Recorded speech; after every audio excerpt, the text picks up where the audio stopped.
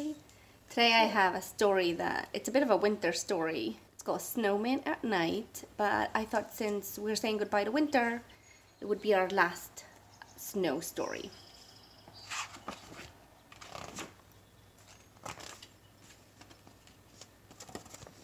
One windy day I made a snowman, very round and tall. The next day when I saw him, he was not the same at all. His hat had slipped and his arms drooped down. He really looked that fright. It made me start to wonder, what do snowmen do at night? What do you think they do at night? I think that snowmen start to slide when it gets really dark, off the lawn and down the street right into the park. Look at them hanging around the streets. They gather in a circle while they wait for all the others, sipping cups of ice-cold cocoa made by snowman mothers. Just like our moms make us hot cocoa, right? Then the snowman games begin. They line up in their places, each one anxious for his turn in the snowman races. After everyone has had a chance at racing once or twice, they go on over to the pond to do skating tricks on ice.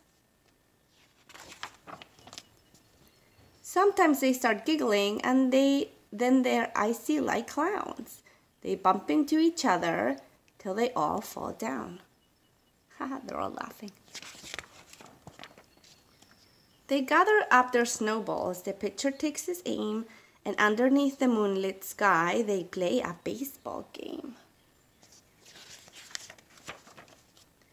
No one knows just how it started, but soon it's quite a sight, with snowmen throwing snowballs in the world's best snowball fight.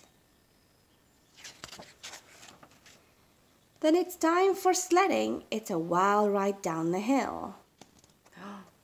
Cool. Wahoo! They yell. This is by far the snowman's biggest thrill. Finally, they're tuckered out and getting sleepy, so they slowly gather up their things and one by one they go. See, the sun is coming up. So if your snowman's grin is crooked or he's lost a little height, you'll know he's just been doing what snowmen do at night.